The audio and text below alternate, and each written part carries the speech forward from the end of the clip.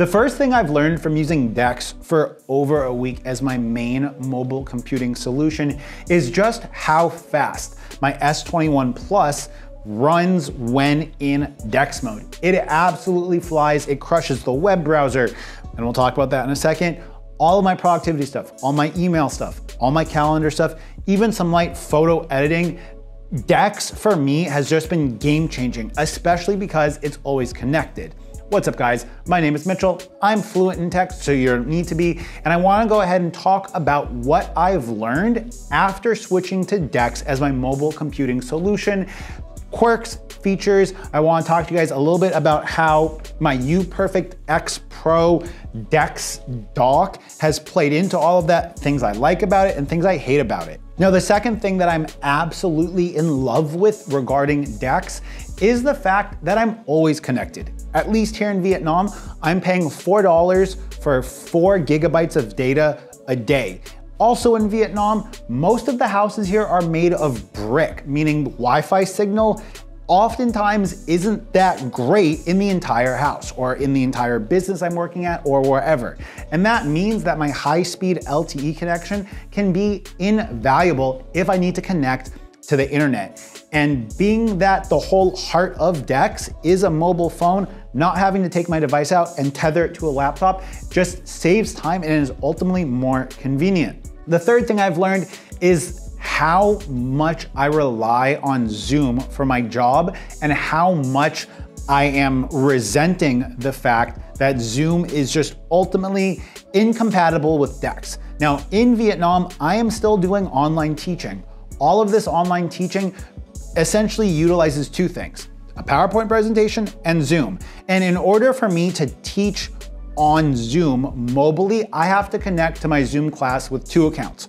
One from my Pixel and one from my Samsung. One of them is sharing the PowerPoint, the other one is sharing my face and voice, and this just drives me insane, the fact that I have to do this double phone thing, get a standout for this. It's just really inconvenient. Please, Samsung, do some type of workaround to allow us to have DEX fully featured, and I wouldn't even consider buying a laptop to replace this. Now, the fourth thing I've learned is that the Samsung battery protection is really, really nice, and it's also kind of necessary if you want to use DEX all day.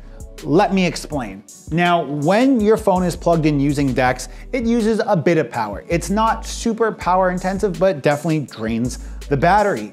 I have battery protection enabled on my device, meaning it never charges above 85%. It kind of stays between the 85 to 83% mark. Now, if I am using DEX with my UPerfect X, I need to enable charging on this to keep my phone in that 80-ish percentile. If I plug this into this device and it's below that 85% mark, then it's going to drain that internal battery to charge my phone, ultimately giving me less runtime on my UPerfect X. And the 10,000 milliamp hour battery on here does charge relatively quickly. By the way, this is my solution for holding my phone on. I'll show you guys in a second.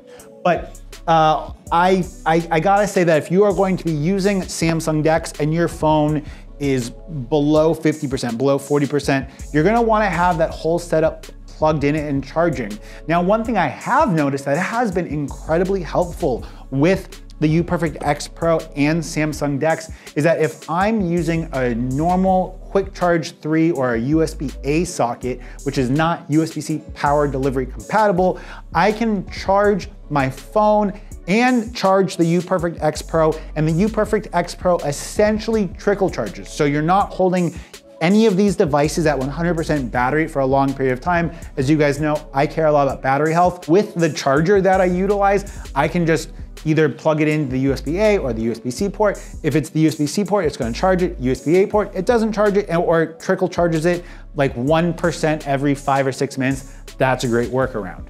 Now, my fifth takeaway from replacing my mobile computing unit with a Samsung DEX-based setup is that Samsung needs to add palm rejection to the software. The fact that I'm constantly turning the trackpad on and off on the UPerfect is such a headache, and that's really no fault of UPerfect, as the trackpad is doing exactly what it's intended to do. It's just an admission from Samsung DeX software that we really need fixed. Like, dear DeX gods, please add palm rejection. If someone knows a third-party workaround or an app that I can do, go ahead and comment that. That would make my life extremely simple. Now, my sixth takeaway from this is that browsers matter. Browsers matter a lot. Normally, I use Brave browser to earn crypto, which you guys can tip me from. If you guys are Brave browser users, it goes to supporting me. Awesome. If not, whatever. And I tried using the stock Samsung one. Stock Samsung one was fine. Then I used Microsoft Edge, and using Microsoft Edge was fantastic. If you're using DeX, Microsoft Edge is by far one of the best, fastest, most full-featured solutions. All of the issues that I was having with Brave browser completely fixed using Microsoft Edge. If you're using a different browser, I know some people have used Firefox. Some people on the Reddit were telling me to use Edge. Let me know what browser you guys use in the comment section down below. Now, before we get to our seventh and last takeaway, I wanna go ahead and thank the sponsor for today's video, my company actually, TechFluent. Now, if you guys see, I have these little like neoprene pouches stuck on the back of my UPerfect X Pro. And I use these pouches to go ahead and hold my phone secure against the back of my device so it doesn't move. That's not what these are designed for. These are actually designed to hold your hard drive. We have a smaller version for an SSD. They're used to hold it to the back of your laptop so you don't potentially break your hard drive and lose all your data. But if you guys want to get one of these to use with your DeX setup, I'll have links to it down in the description down below. It's what I use. It's a perfect solution. I can shake it. I can bring it on a roller coaster. I don't have to worry about it falling out. I use two of them, put them like side to side, and it's great. Now, the last and final thing that I've learned from this has been using DeX without a keyboard, which I know is kind of not the purpose of DeX. That said, the fact that I can go ahead and turn the on-screen keyboard on when I have the keyboard detached is fantastic. But using a 15-inch screen with a 10,000 milliamp hour battery with one hand isn't the most, it's not the most convenient thing. It's not the most ergonomic thing. It's not it's not something I would suggest to most people, but the fact that you can remove the keyboard and you have very much like a tablet thing, you can turn off DeX mode to just have like a big tablet interface. That's great.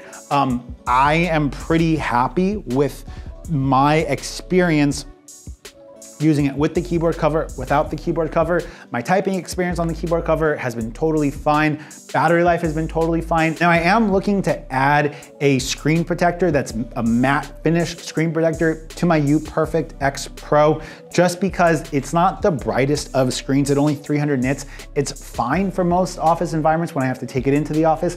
That said, I would like maybe 450, 500 nits, and that would make this device a work outside, work away from home. I understand they would need to put a bigger battery in it. That's just, you know, let a boy dream here. Okay, let me know what your DeX setup is in the description down below. If you're using it with a monitor, if you're using it with a USB hub, what peripherals you're using it with. I'm interested in that stuff as someone that's now basically converted to using DeX almost full time for my mobile work stuff in my office that I'm working at now, doing YouTube content for them. Okay, until next time though, it's been Mitchell. Peace.